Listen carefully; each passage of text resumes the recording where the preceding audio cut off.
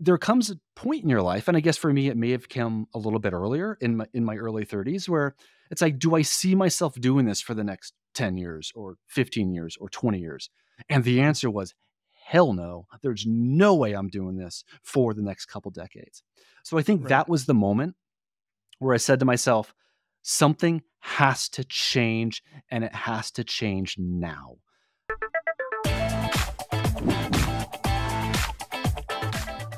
But I wanted to start off talking to just about like early days that kind of coming out of college and like any money mistakes, how you learned about financial literacy, just dumb things you may have done like when you were in your younger years. Well, how much time do you have? Well, Right. let's see. Coming out of college, I remember the second or third day out of college. You know, I was living like a college student because I was no money, Right. basically spent on nothing, just kind of meddled my way through, just like anybody else would probably do in college. Now it's like this is my opportunity to be a quote unquote professional, work with, highly qualified, smart people, making lots of money. I mean, that was the anticipation that I had going into the workforce. And I remember the second or third day walking into the office, I l- I took an opportunity and I looked around my office building, and there was it was a big cube farm. And What everyone were was you just kind of doing? sitting there. What was your first job? It, wa- it was information technology. So we were all computer programmers. Got it. And everybody was in their cube. They were meddling away, just typing. And I I thought to myself, this is it. What have I done? This is yeah, exactly. This is what I'm going to be doing for the next 40 years. Mhm. There's absolutely no freaking way I can possibly do this. This is not going to work for me. Now, Yeah. at that time, I was like 24, 23, 24. So I had no idea Right. about financial independence, about early retirement, about investing strategies and how to save. I had none of that anywhere near worked out. And that All wasn't I knew discussed like was growing up, like when you were a kid growing up, did your parents teach you about saving, investing, that kind of thing? they Or was it? did, Yeah. they did, but as a kid, it didn't really make much difference to me. My mind was in a whole different space, not really a thing that I was all that worried about. So, Right. yes, I had a lot of there was a potential for me to hit the ground running, but I didn't do that because I just wanted I don't know. I really don't know what I wanted at the time, and I think a lot of young people probably fall into that same boat. They just wanna make money and have some fun and go on about their lives. But for me, that just wasn't gonna work in that kind of environment. Slowly over the years, I started to put the pieces into place slowly, and I do emphasize that. But man, the mistakes that I would make, I basically saved around 4% of my salary, and that was the company match in my Mhm. 401k. So at least I did that. That was good. That was smart. I got the company match. I got that free money, which everybody should do Mhm. if your company provides that as one of their benefits to you. That's literally free money into your long-term retirement account. So I did that. But everything else was basically play money. I can do whatever I want with it. Yes, I budgeted. I had the rent, I had the gas, I had the food, I had all these categories. And I try to be good with where I was spending and control my expenses. But it just didn't work out that way at all. I would steal from pots that had too much money so I could spend it on things that I just wanted to spend money on. Mhm. I was a big spender. Um, I mean, did you achieving get into credit card debt? Was that like, high interest credit that's card one debt? Was that thing. one of the? Yeah, that's one thing I never got into. That was the thing that my parents thankfully drilled into my head, that credit card debt was not an option, period. Right. And to this day, I have not paid a single dime in credit card interest. That's And awesome. that definitely helped me. Nice. I wanted to hear about your book, Millionaire Habits. That came out in when did it come out? Like, Um, Actually, it came out in January of this year. that's what I Millionaire thought. Yeah, Habits. January, I was gonna Yes. say. Mhm. So, I wanna hear It's about the recent. process of writing it. What was the impetus for the book? And then we're gonna go into the actual content of it. Strange thing is I never really wanted to write one. I never considered myself an author. I never really wanted to be an author, but Wiley reached out to me, my publisher for this book, and they just made it worth my while, so I did. And it was I've heard two different extremes with writing a book from other authors. It's either the best thing they've ever done, they would do it again 10 times over, or it was one of the most grueling processes they've ever gone through. The editing is hell. It takes forever, and it was just awful. So Mhm. for me, it was more toward the first part. It was actually way more enjoyable than I thought it was gonna be. Mhm. Very informal writing process. I opened up Google Docs and just started writing. It was really that easy. The publisher didn't really help me outline the book or like pick out topics that I should hit on. Nothing. They just said, "It's yours. Write it. Write whatever you want." And so I did. And it was more or less my entire process of everything that I've learned, both me going through the process of becoming a millionaire and achieving financial independence, and what I've seen other millionaires do in their lives and the habits that we all share, the things that we all do day in and day out to not only become millionaires, but more importantly, stay millionaires. So That's the these habits important I thing. combined all into a yes, yes, exactly. There's 10 chapters, each going through each habit of millionaires. Then I also devote another section to the FIRE movement, the financial independence, retire early movement, which won't be for everybody. But I think once you get to this point where you're fairly comfortable financially, Mhm. you might be surprised at how close to financial independence you are. But until you know what to look for, until you know the Trinity 4% rule, for instance, Yeah. you, But can you explain the 4% rule? You mentioned it in the Trinity study. Go into that a little bit more because that's a really interesting part of financial independence. I think there were 4 professors at Trinity University, and the goal for this study was to determine how much money you need to have to stand a reasonably good chance of never running out of money for the rest of your life after you quit your job. And so they took data from even including the Great Depression through, I think it was the 80s now. So it's not exactly a new study, and that's one of the major complaints about the Trinity study is it's old data. But they took such a wide variety of numbers with this study through decades and decades and decades of market performance, that I think it still provides a good baseline today. And what they found was you can spend about 4% of your net worth every single year and stand a reasonably good chance of never running out of money. So to make these calculations easy, if you have $1 million of net worth, you could spend about 40 grand a year. Mhm. For some of you, that's going to be like way low. For some, it might be, okay, this seems pretty reasonable. The other way that you can do that calculation is the amount of money that you do spend in a year, multiply that by 25. Mhm. That's gonna be the amount of money that you should have as a part of your net worth, all of your investments, your savings, that kind of thing. Um, that's what you should have before calling it quits. Right. I found that we can overshoot the 4% rule. I mean, when we first retired, and I use that term loosely because I'm doing a lot of things You're now, still right. but after I quit my job in 2016, we were spending probably 3.5 to 4%. So right after we quit, we were spending low because we wanted to make sure that this was gonna work.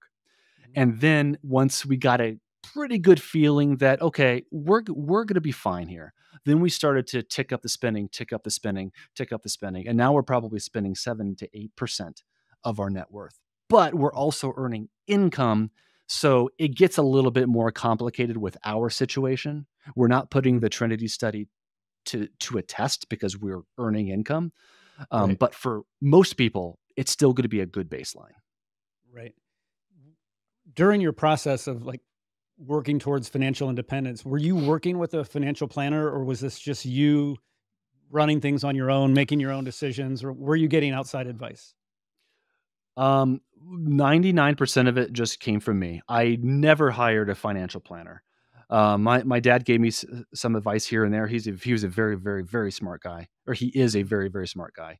Very good investor. So I was getting some advice from him, but the majority of it was just me, or my wife and I, once we got married in 2014, just figuring out what we had to do to make it work. I'm a very hands-off investor. And I think for the majority of the people out there, you probably should be a passive investor. Passive investors make more money on average than active investors, period. It's Mhm. that simple. And whenever I say that, everybody out there, all the active investors think that they're the exception to that. Oh, Special I make more. snowflakes. I make more. It's not true. It's just not true over time. There are certain points, like a couple months, a half year, a year, maybe even 2 years, where you could make more. But if you Mhm. look over the long term, 20, 30, 40 years, passive index funds, passive ETFs, they are going to be your money makers, and you don't have to think about them. You just invest and let them do what they do best, which is build. Yeah, it's good advice. I want to hear, like, you're sitting at this cubicle doing IT work. When does the light bulb moment, or what was the influence where you were like, I need to get out of here and I need to start quickly and start saving, and here's the path how to do it. Yeah, it came many years later. So I Mhm. always knew that I couldn't do this for the rest of my life. I just had no plan. But there was once, I think in 2010-ish, when I was around 30, I'd say, I walked out into my garage and I reached up to open up the garage door as I normally would, just mindlessly. But something stopped me. I didn't open up the garage. Instead, I turned around and I looked at what was in my garage. So I had Mhm. the house in the suburbs. I had a Right. nice two-stall garage. On the left was my brand new Cadillac CTS. Right. On the right was my supercharged Corvette convertible. And in the middle was my Yamaha R1 sport bike. So I Mhm. had the toys. I had the Yeah. cars. I liked going fast. I liked almost killing myself, I guess. I'm surprised I'm still alive today, to be perfectly frank with you. But I Right. think that was the very first inkling that something is wrong here. I'm still not satisfied. I have all of these things. I have the house, Yeah. I have the car, I have the motorcycles, but yet I'm still not satisfied. I still don't see myself, spending a life doing this, just earning and spending and earning and spending and earning and spending. That that hamster wheel that I was on, I Mhm. thought was going to make me happy. And yeah, there were fun times. There's no question about that. Right. But there comes a point in your life, and I guess for me, it may have come a little bit earlier in my early 30s, where it's like, do I see myself doing this for the next 10 years or 15 years or 20 years? And the Mhm. answer was, hell no. There's no way I'm doing this for the next couple decades. So I think Right. that was the moment where I said to myself, something has to change, and it has to change now. I don't necessarily know what it is yet, but a couple months later, I stumbled on my early retirement mentor. Mm. And I think we've all heard of this guy, Mr. Money Mustache. Yeah. He Yeah. was a software developer. I was a software developer. His situation and my situation were very similar. So I Right. started reading his blog, figuring Mhm. out what he was doing, and this snowball started to build from there. And over the years, my net worth continued to grow. My savings continued to grow. My spending got less and less. My net worth ballooned. And here I sit. So you're on this hedonic treadmill, basically. You've got all the trappings of success, the cars, the Yep. motorcycle, the house, but there's still, like, obviously something missing. It's almost like at 30, you have this little midlife crisis. You didn't go out and buy more stuff. It doesn't sound like, but it's like a little bit of a crisis. It's like this script that I've been following doesn't work. Yeah. Yeah, exactly. And It was, I then guess it's like, I now bought the what? stuff before the crisis. Yeah, Yeah. right. Exactly. Right. But And it really got easier once I married my wife, who is a rocket scientist, like an actual rocket truly scientist. a rocket scientist, right? Exactly. So now we have 2 incomes, and when you have that, we were dinks, dual income, no kids, and we Yeah. still don't have kids. So that's a big advantage It's a big for us advantage in our situation, because kids for sure. just are expensive. I think Yep. it's $250,000 on average I to think raise a that's right. kid until 18, something like Yeah, that. Yeah. I think that's right. Yeah. It's a lot of money. Yeah. It absolutely is. So now we have two incomes, no kids. We have a couple dogs, but let's face it, they're cheap. They're pretty And easy. Yeah. by the end of our careers, we were making a little over 200 grand, 220 grand, I think, by the end of our careers. And this was back in 2013 or so. Uh-huh. So that was good money. That was good money now, but that was especially good money then. So we had a decision to make. My wife and I, we had a decision to make. We could either live like rock stars, buy a vacation home, go out to nice dinners, just basically live the lavish lifestyle because we were, rich, quote unquote rich. Sure. Right. Or we can save and invest the vast majority of our income and quit our full-time jobs and do what we actually want to be doing for the rest of our lives. Long story short, we chose that second option. We saved, we invested, we saved my entire 100% of my paycheck, and we lived off of half of my wife's. So That's in a huge. low cost of living area, that Yeah, adds that's up huge. so quickly. So you were into Mr. Money Mustache. Was your wife, who's a rocket scientist, was she also like, these principles make sense? I'm on board. I'm into this also. Or what was that like? Believe it or not, no. And she never wanted to retire early. She never wanted to quit her job. In fact, she liked her job. Mhm. So if it wasn't for me, she'd probably still be working right now, her in her rocket scientist job. I was the one who hated what I did. I appreciated the income it provided and Yeah. everything in my life now that job gave me. I Mhm. certainly appreciate that, but at the time, getting up in the morning and commuting to an office and going through all that Yeah. process of working a full-time job, I did not like that. So for her, it was, if you're going to give me a better option, sure, let's do it. Otherwise, I want to continue working the job that I actually like. Mhm. And for us, it was that option, that better option was selling basically everything we owned, moving into an Airstream RV and traveling the country full time. And that is ultimately what we did. Our all of our possessions fit into this 200 square foot RV in 2016 after, when we first began to travel full time. That was it. That's all we had. And it's not going to be for everybody, but it was definitely an eye-opening experience for us. It's a pretty radical change, and you don't come to a decision like that lightly to sell everything, buy an Airstream. I think a lot of people have that Yeah. dream, that definitely is there, but to actually do it is a whole nother thing. So was it you doing the convincing to her, like, this is the new life we're going to pursue? And, I'm curious about that because, like, to actually pull the trigger, difficult to do. Well, it it was I was the impetus for sure, but it wasn't Right. me saying this is what we're going to do. It was, what if we did this? And every single day for years, when we lived in a traditional house in a neighborhood, after dinner, every single day we would walk our dogs and we would talk about this. We would talk about our future, what we wanted our future to look like. And we worked backwards from there. And that's how we got onto the same page about what we wanted to do, how we were going to do it, how much money we think it's going to cost. Those things were critical components to figure out before we quit our jobs, those high income jobs, and pursue this lifestyle. So together, we really reached at that same point. We both like to travel. We still do Yeah. that to this day, not in an Airstream. We travel more traditionally by renting Airbnbs and VRBOs around the world and things like that. But that was one thing that we always just like to do. We all like to travel and see new things.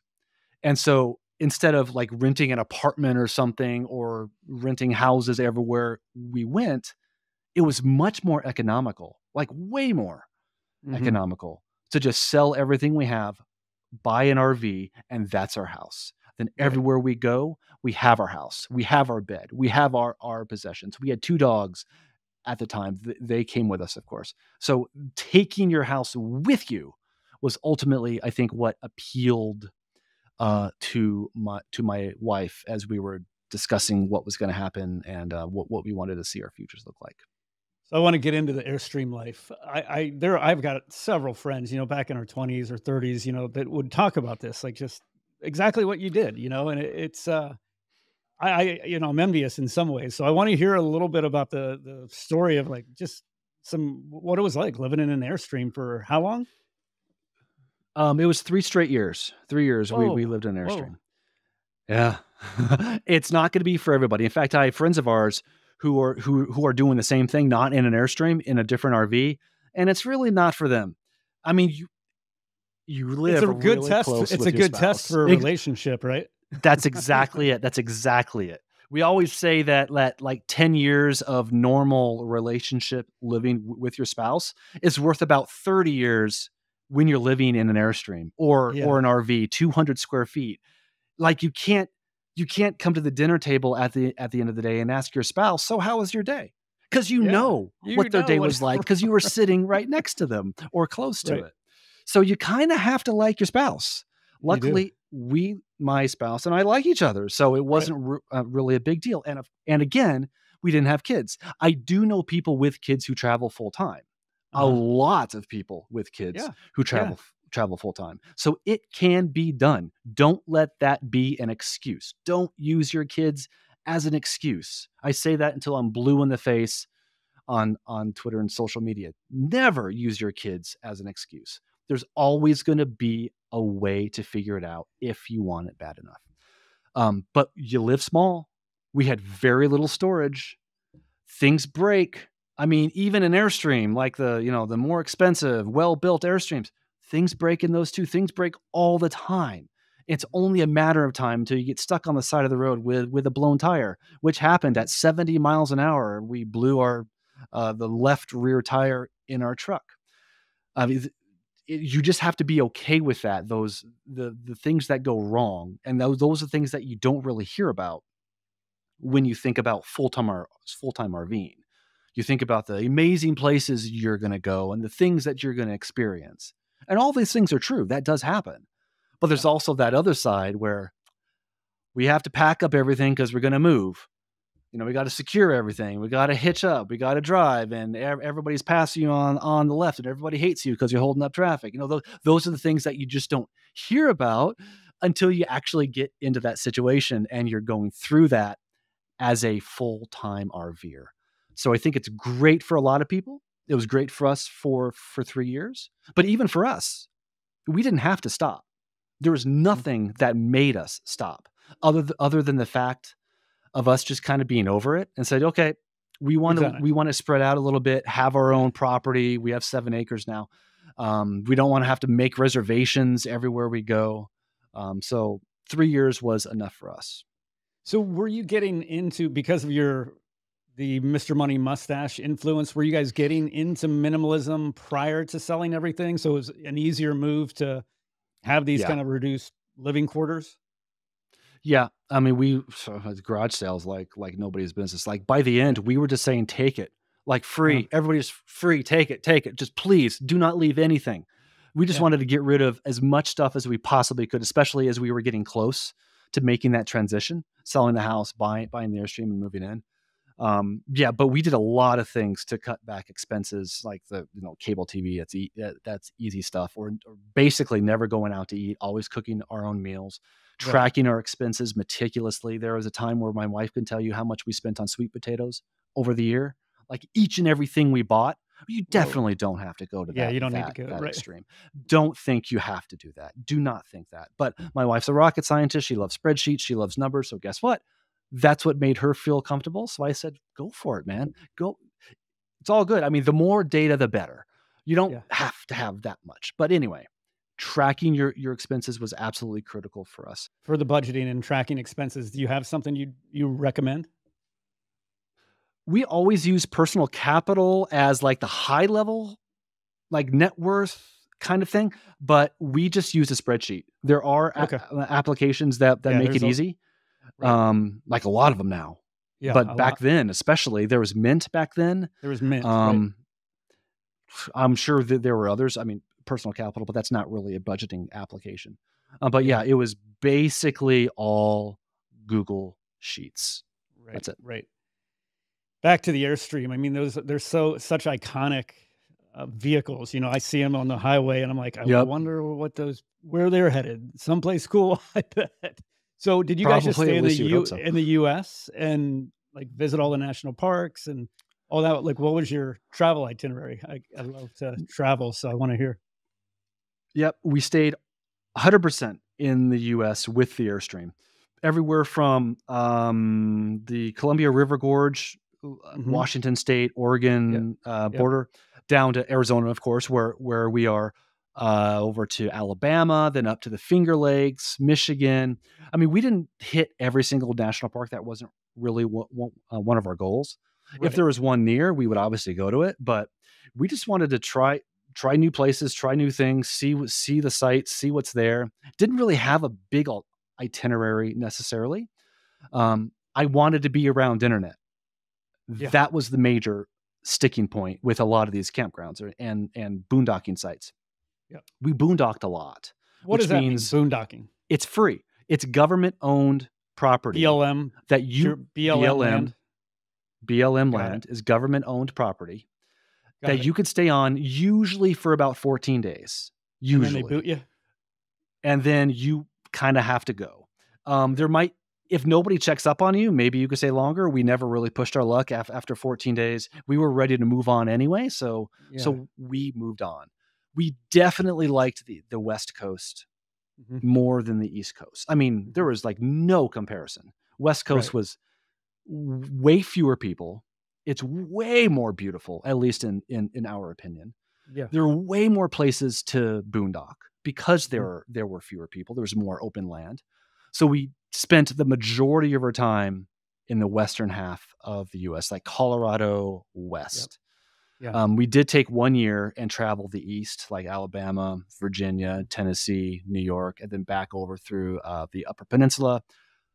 Like Lake Superior was amazing. I would Yeah. love to live Beautiful on up Lake there. Superior, or not live, but Yeah. have a house there. Right. But, yeah, the West was our jam. Absolutely beautiful country out here. So you're 3 years in the Airstream. At some point, you're like, okay, you're ready for the next chapter. Tell me about that. Tell me about what happened next. You decide to buy some land in outside of Tucson. What if in 2024, you got a little bit better every day? When you're learning a new language with Babbel, that's exactly what you're doing. And if Babbel can help you start speaking a new language in just 3 weeks, imagine what you could do in a full year. Babbel's quick 10-minute lessons are designed by over 150 language experts to help you start speaking a new language in as little as 3 weeks. Babbel's tips and tools are approachable, accessible, rooted in real-life situations, and delivered with conversation-based teaching so you're ready to practice what you've learned in the real world. Thanks to Babbel, I can start having conversations and order my food in Spanish at local restaurants when the situation allows. It's no wonder they've sold over 10 million subscriptions, and that studies from Yale, Michigan State University, and others continue to prove that Babbel is better. Here's a special limited time deal for our listeners. Right now, get 55% off your Babbel subscription, but only for our listeners at babbel.com/WSB. Get 55% off at babbel.com/WSB. That's spelled BABBEL.com/WSB. Rules and restrictions may apply. Yeah, originally, I wanted a bigger office because I was doing a lot online, a lot of writing. Yeah. So I wanted a more, I don't know, conducive office. I was tired of sharing my office with the kitchen, and that's what I was doing in the Airstream. Yeah. So at first, we were like, well, what if we just changed RVs? We went with a toy hauler, which means the back folds down. You can drive up an ATV or something back there and haul toys with you. That's why they call them toy haulers. But I Yeah. can convert that back space into my own office. So we looked around at these options, and there were some good ones, but most RVs just aren't really well made for Mhm. full-time Yeah. living. Right. Even the expensive ones, 100, 120, 150 grand. For Mhm. some of these, you could push on the walls and the walls Yeah. bend. It's Flimsy. like, So flimsy. what the hell are we paying for here? Yeah, Right. exactly. So then we said, okay, well, this probably isn't going to work because the walls in our Airstream don't bend. Right. But we had a friend of ours who lived here in southern Arizona. We went to visit him in our Airstream. We brought the Airstream on all the way down, and we got a feel for what it's like here and the land values, the price of land, how much space you get, and it's like this this might be a good option for us. Mhm. Let's get some land, let's park the Airstream here, and let's kind of build out from there. Then it morphed into, well, that still doesn't solve my office problem.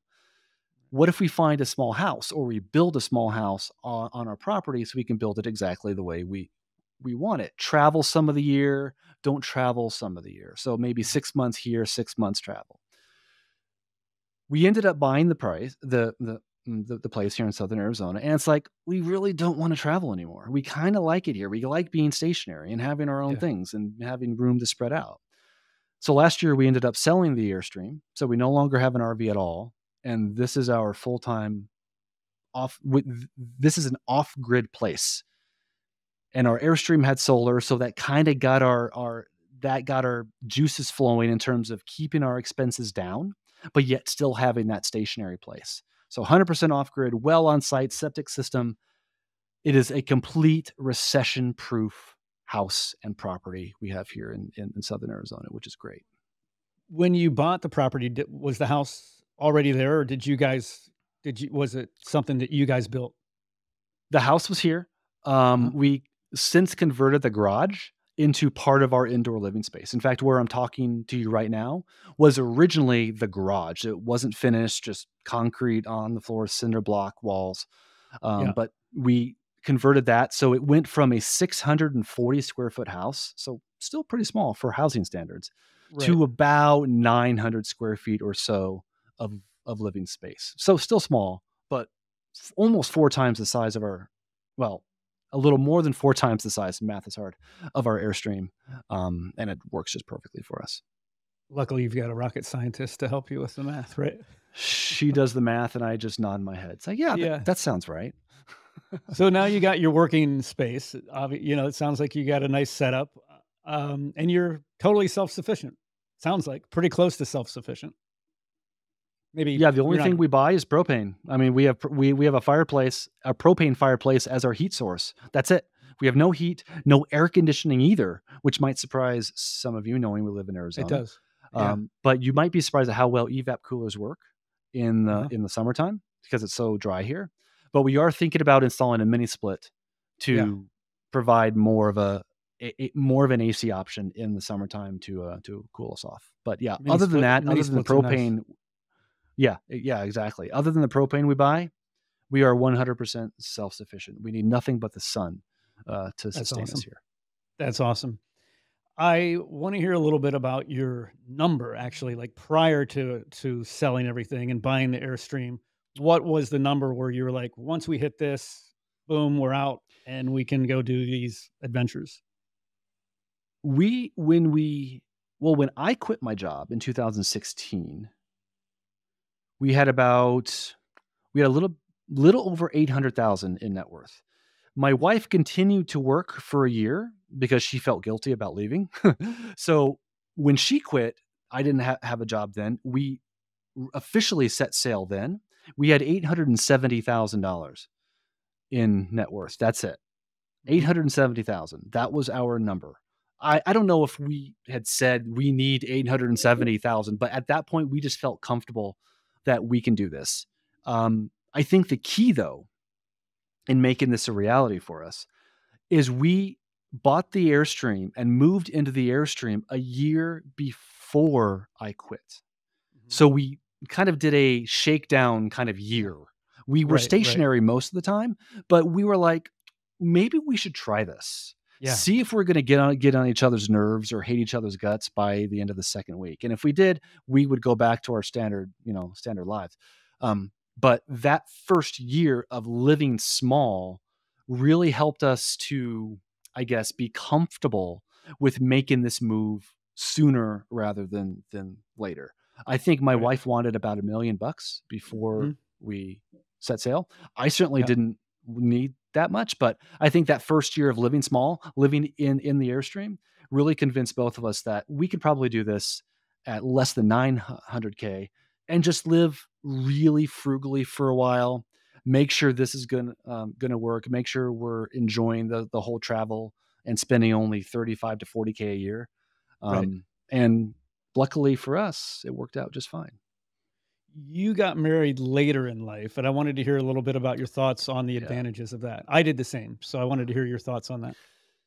Yeah, there's ma- the person you marry is going to be one of the most consequential decisions that you will ever make. And that's definitely not something that you should rush. Mhm. I didn't want to. I mean, I could have gotten married in my 20s, but it just did not feel right.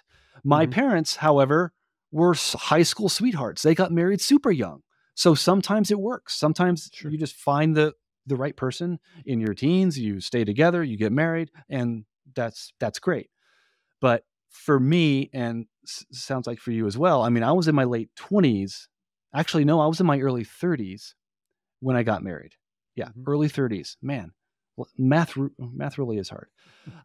And it was one thing that I was okay with waiting because I knew that finding the right person who could actually deal with this every single day Mhm. was going to be crucially important. And it's absolutely worth the wait. Yeah, and it's can be crippling going through a divorce, and it just really is a Oh man. horrible thing to go through financially, Yep. emotionally, all the way around. It's pretty rough. So I totally agree. You want to make sure you nail that decision. Absolutely. And nobody Yeah. thinks they're marrying the wrong person. Nobody gets married knowing that they're going to get divorced. So everybody thinks, "Oh yeah, I found the right person now." Everybody thinks that. And it's very natural. And but I think still for most people there's that little nugget in the back of your head. It's like, is this just a good enough relationship for me? Or is this one that I am completely all in? Let's Yeah. do this. There's not a chance in the world this is not going to work. I can't imagine living another day away from this person. Mhm. Those two things are different. And very few people are going to admit to that. But I think a lot of marriages are just I found someone, he or she is cute, handsome, strong, whatever. This can work. We can Mhm. make this work. And I think that is why one of the reasons why the divorce rate is so unbelievably high today. It's like I think it might be over 50% now, Yeah, I think which it is. is really devastating. It'll completely destroy your wealth getting Yes. divorced, Yeah. unfortunately. My wife is a therapist, and similar to like living in an Airstream, going through COVID, she said with couples together, it was like Mhm. people knew real quick being together during Yep, COVID whether it was going to last or not. And exactly. she saw a lot of people that didn't work out being together so closely day after day after day. I wanted to hear about your COVID experience. Like you kind of took a bit of a hit with your Oh boy. portfolio. I wanted to hear how you dealt with it. I have a brother who, when COVID hit, he thought it was the end of the world, liquidated everything, never got back in. Boy, Bad that decision. sucks. Yeah, Yeah. right. So I wanted to Um, hear how you handled that situation psychologically. in in the middle of COVID, we were down about 200,000 in our at part of our net worth. But I didn't panic. I didn't sell. We did nothing different. We may have cut back a little bit on our spending, going out to eat, whatever, but we certainly didn't sell investments. We didn't get all out of the market. We have a long-term horizon here. Mhm. And COVID was something that, this wasn't like the Great Depression. It was incredibly devastating for a lot of Sure. people. There's no question about that. Yeah. But it's a temporary blip. Most Mhm. bear markets, and that was a hell of a bear market, but most bear markets only last about a year on Right. average. So if you can just manage to not lose your you know what Mhm. for a year, you're probably going to be fine. And Mhm. that's exactly what happened with us. We didn't sell a single share of stock because it was down. In fact, that's the worst time to sell when Right. you're down. You buy when the Yeah. market's down, you sell when the market's high. Mhm. So we certainly did not make that mistake. And we are as of last week, I think we were up about $400,000 since our 200K collapse Right. in during the height of COVID, and until today. So it almost never pays to time the market, to think that that everything is going to hell in a handbasket. I better sell now. Almost never works out. If you have that long-term time horizon, you're Yeah. going to be just fine. You're going to have way less stress. Yep. And it certainly turned out that way for us. Did you go through like the 2008 great financial crisis? Like, was that something that you had gone Yep. through? You'd already seen a downturn. You've Yep. already seen, this pattern repeat. Did that help at all? Would you say, like, going No, through a actually, previous downturn? no. No? I did go through it, but that was, I think 3 years after my first job, getting my first job. So I was in the acquisition phase at that point. So I was 401k, Roth IRA. I don't think I had a brokerage account at that point. So maybe those two were my primary investments. But yeah, I just continued to funnel money in. I didn't really care.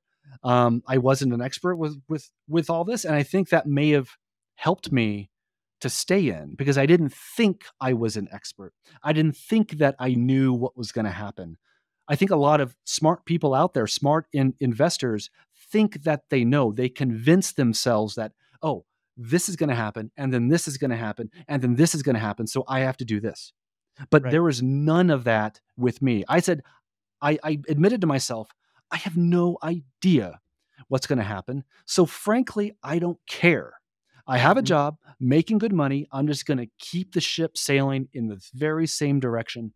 And it worked out so well for me that I did not panic sell during either the 2008 recession or the 2020, 2019, 2020 COVID Yeah. Yeah. content. Right. Yeah. No, it just shows the importance of just having a long-term time perspective as you're striving for financial independence. One of the arguments, or people that say, like, one of the challenges, I guess, is like, what do you do about health insurance? That's a common thing that I hear people say, like, once you leave your W-2, you no longer have health insurance. How did you handle that? At first, we did a health share. We did Liberty Health Share. We no longer have Liberty, but for the first couple of years when we were living in the Airstream, we were traveling around, and we needed the flexibility of going to any hospital at any time. We didn't want to deal with, out of network that wasn't going to work for us. Yeah. And the cost was exceptionally high for a service that we probably wouldn't be able to use anyway. So Right. it was stupid for us to look at traditional healthcare when our lifestyle was going to have us all over the country. So the Liberty Health Share plan worked fine for us. We never actually used it. We never submitted a bill. So, I mean, it worked because we never used it. We still paid into it, of course. But since then, and especially since the Affordable Care Act came into play, health insurance is still expensive, but Very. it's not exactly this huge thing anymore. We just went on the marketplace, found a high deductible plan that worked for us, has an HSA, and we bought it. It's no big deal. So I think that it used to be a bigger problem than it is now. There's even no longer an individual mandate. So I even spent a couple years without health insurance, which I do not recommend, by the way. Right. I was incredibly stupid. That was while I rode my motorcycle. No health insurance. Very, very, very stupid. But for 2 years, it luckily it worked. It panned out. Worked fine for me. Yeah, exactly. But definitely do not recommend that. A lot of health plans are available on the marketplace. For us, since we don't have kids, high deductible plan works for us. It's obviously not going to work that way for everybody, especially if you have a larger family. But I think we pay $500 a month per person. So that's $1,000 a month. Still not cheap by any means, but it's not like it was 10 years ago when you had to pay basically full price with no subsidies, nothing. And if you do qualify for subsidies, and the crazy part about subsidies is it's based on income, not based on net worth. So you could have $10 million of net worth and no income, and you qualify for lower health insurance because of those subsidies. So that's one for a lot of early retirees, lots of them. That's what they count on. Their low income making them qualified for healthcare subsidies, which drastically reduces the cost of their healthcare to something that's actually affordable.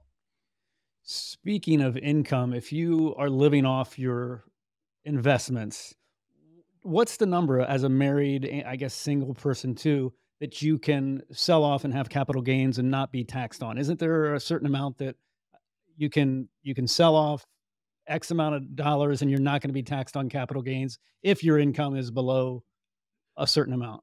Honestly, I don't know those exact numbers either, but yes, Yeah, if you do stay below a certain amount, I think it's around, I want to say it's around the 40K mark, but don't that's what quote I me on think it that is too. because I'm not Yeah, sure. Yeah. I think as a single Um, person, it's around 40. yeah. Yeah, I believe so. So, And obviously higher if you're married, but right, yeah, if you can just stay under that so you qualify for those subsidies, that makes a huge difference in your healthcare bill. No question right. about it. I want to circle back to the book and start talking about some of these millionaire habits that like you recommend a young person like develop now. Like I've got teenage kids that I want them to start. Mhm. I'm like, the habits you start doing, the habits you form now are going to stay with Absolutely. you. So you better start thinking about forming good ones. Yep. It's questionable Absolutely. whether they are right now good ones. So I'm kind of on them a little bit. But what are some of those habits that you recommend people start developing early? Well, my very first habit that I discuss in the book is millionaires say yes. There's so many opportunities out there. Millionaires say yes. Millionaires go wide and then they go deep. And by that I mean they say yes to a lot of their opportunities, get involved, just getting exposure to new things, new ways of doing business, just switching companies often, which is Mhm. what I did throughout my career. And Right. then really going deep into those areas that work well and then saying no to the areas that didn't. Not every opportunity is going to work out, and that's good. That's fine. There's no question about that, that some won't work out, but many Right. will.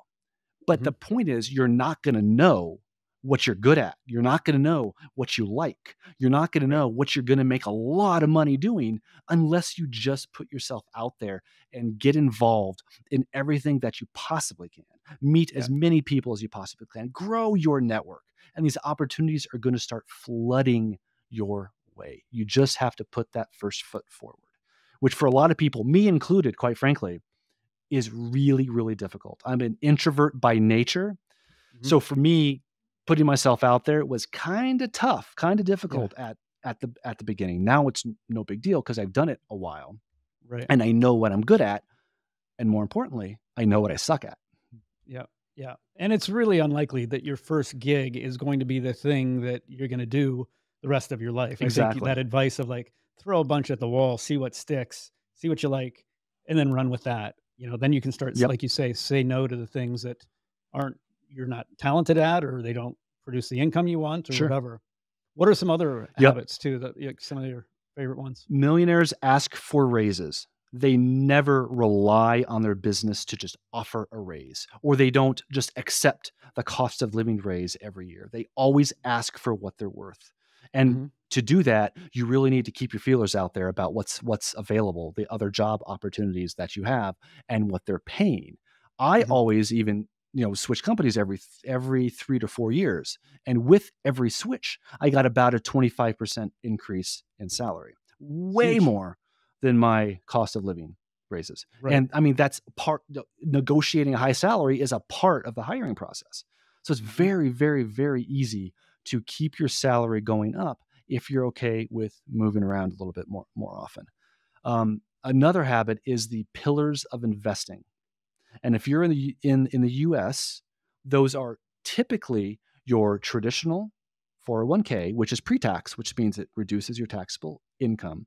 Your Roth IRA, which grows tax-free. So if you expect taxes to increase in the future, and here's a hint, they will, Right. then Roth IRAs are a great option to start investing in. Mhm. Then you go to a taxable brokerage account. So after you funnel money into your long-term investments, your 401k and Roth IRAs for your retirement, then you open up for example, a Vanguard brokerage account and start funneling money into there. Again, highly recommend index funds and ETFs. If you're not really sure where to go, give them a call. Fidelity, Schwab. I mean, all these companies have people that you could work with to help you determine what you should be investing in. And just start. Make it automatic. Set up bank transfers every month. That's another millionaire habit. So you don't have to remember to fund your retirement accounts and your investment accounts and your savings. Always, always, always make it automatic without exception. You just set it up once and it just works. Yep. It's a no-brainer. Anything else that comes to mind in the habits? And I also wanted to hear like what books maybe influenced you as you were writing the book or provided some of the, source material for the ideas. The best book that I have ever read on personal finance and becoming a millionaire is called The Millionaire Next Door by the late Dr. Thomas Stanley. That was so influential to me. And that book more or less proves that most millionaires are self-made. Yep. They don't necessarily live on the house on the hill and drive the expensive cars. Those are high income earners, not necessarily rich people. There's a very, very big difference between those two. Read that book. I cannot stress that enough. The numbers are going to be way weird because it was written, decades ago. Right. So the salary numbers and the cost of cars and all that, that's going to be just radically different than it is today. But the concepts still apply. Mm-hmm. Millionaires don't necessarily spend like millionaires, and they typically don't inherit. It was more true in the past that millionaires or a lot of rich people inherited their wealth, but that is becoming less and less of a reality today. And there are more studies than I can count that prove that the vast majority of millionaires are self-made. They don't just luck into their money. And the reason why they're self-made is because they practice exactly what's in Dr. Thomas Stanley's book. They don't spend money on frivolous crap that just makes them look rich. They save and invest their money so they actually are rich. Yeah, I love Morgan Housel's book, The Psychology of Money. He's That's got the another whole good idea one. Of like, forget the Joneses. Like, you don't want to keep up with them. They're drowning in the debt, Joneses probably. are broke. Right. Exactly. So you like Psychology of Money too? I absolutely love that whole concept. In fact, one of the most controversial things I think that I believe about personal finance is that a lot of people think that you need a mortgage on your home as long as it's low interest for cash flow, for leverage. People like to throw around the term leverage. It's always about leverage. And I do understand that there's truth to that. Like it's better to own than to rent.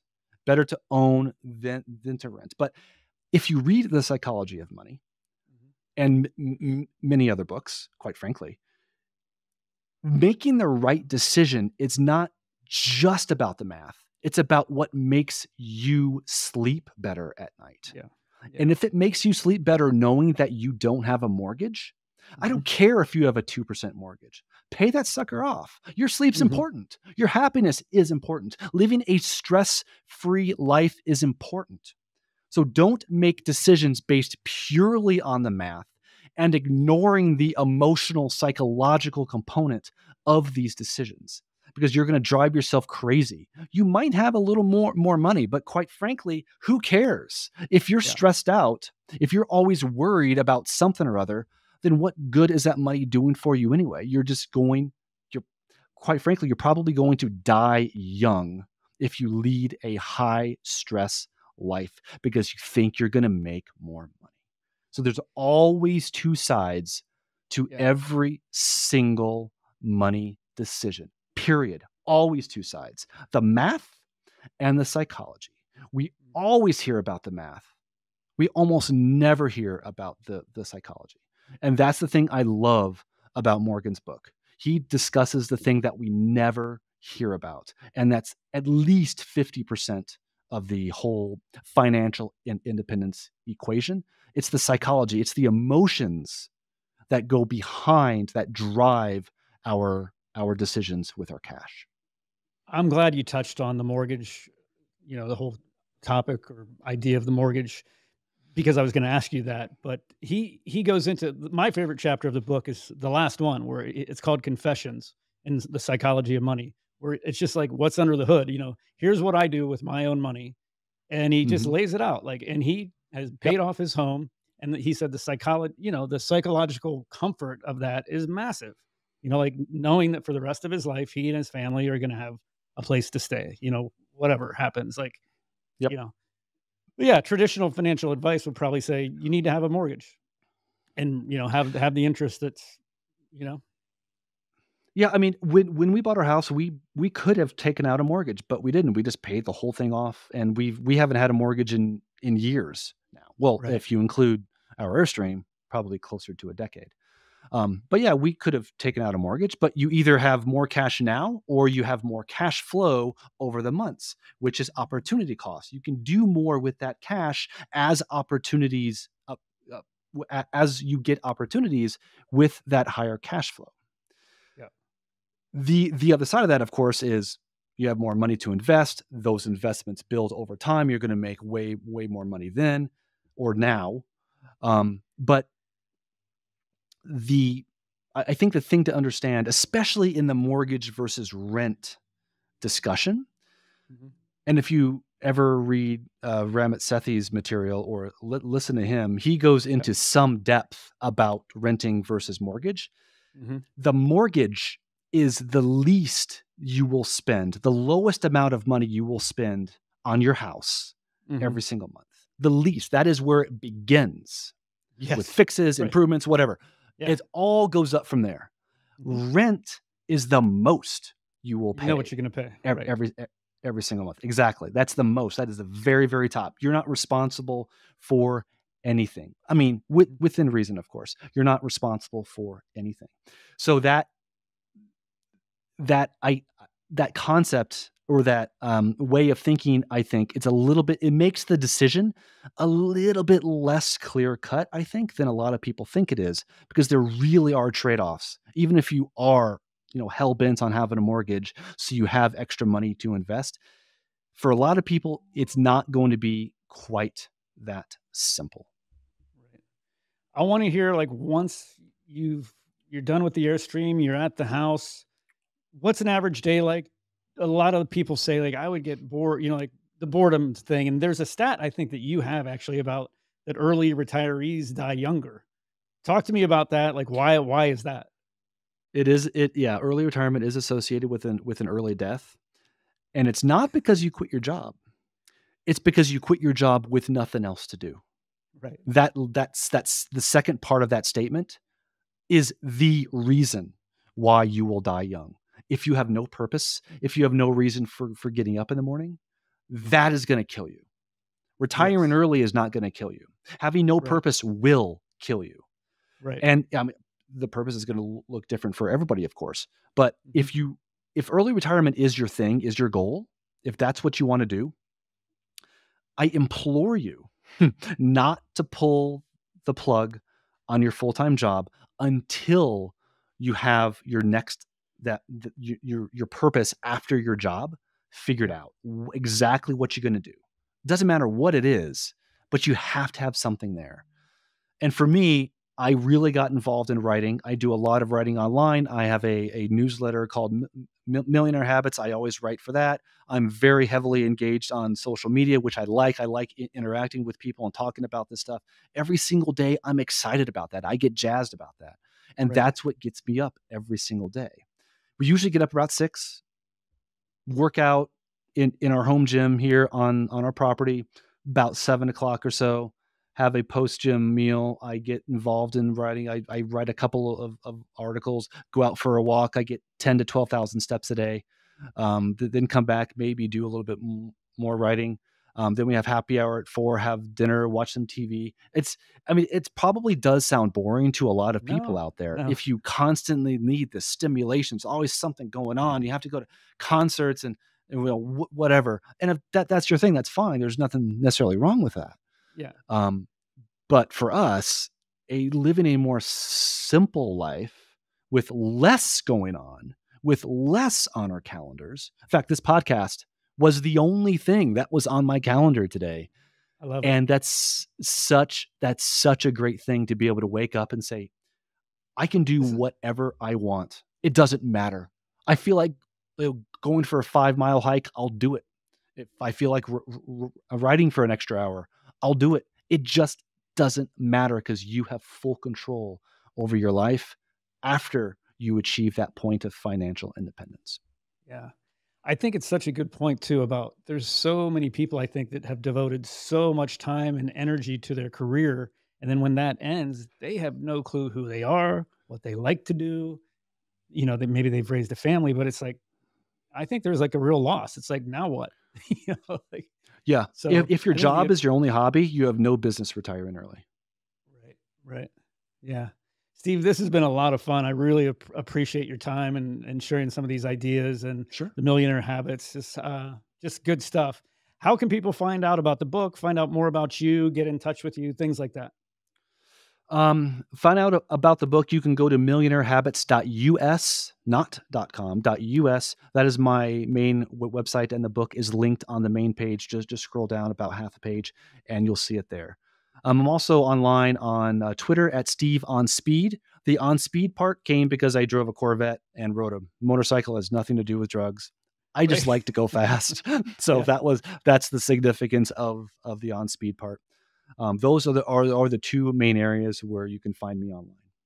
Awesome. Is there anything that we didn't touch on that you wanted to talk about here? Or The last thing I would say is whenever I talk about the concept of FIRE, financial independence, retire early, I want to make the point where these are two completely separate concepts. The financial independence part should be everybody's goal. Every single person, everybody who's listening to this podcast, without fail, I mean every person. Financial independence should be your goal, period. No right. exceptions, absolutely none. Yep. The early retirement part definitely won't be for everybody. So if you love your job, continue Yeah. working for the rest of your life. Who cares? If you enjoy Right. what you're doing, that's all that matters.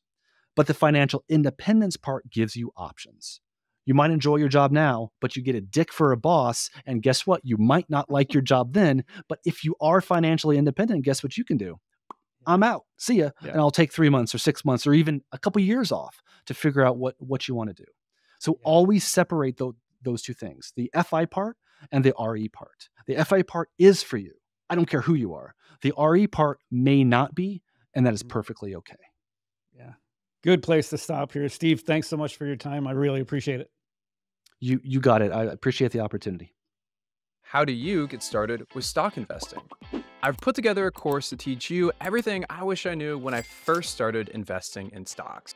Let's start at the beginning and ask, what is a stock? Let's zoom on into what it's actually like to buy a stock. A few options are Charles Schwab, TD Ameritrade, Ally, E-Trade. Fortunately, you won't have to necessarily calculate all of these taxes yourself. I'll outline a few main ones to be aware of throughout your lifetime investing journey. As Warren Buffett says, your best investment is yourself. There's nothing that compares to it. By the end, you'll be savvier about stock investing and personal finance than the vast majority of people. Even if you're not a total beginner, I'm confident you'll get a lot out of the principles and strategies I outline, which we'll build on throughout. A link to the course is available in the description below. See you there. Again, going back to when I was still working a 9-to-5 job and just taking all my extra time and pouring into a side business, what's the downside there? If it failed and it just didn't work out and I'm staying at that job, the downside is I still have my salary, so I didn't lose that unless, layoffs or something happened outside my control, but I still have that. The only thing I lost was just, maybe a year of my life that, when I gave up the social things. I didn't give up everything, but I gave up some of it.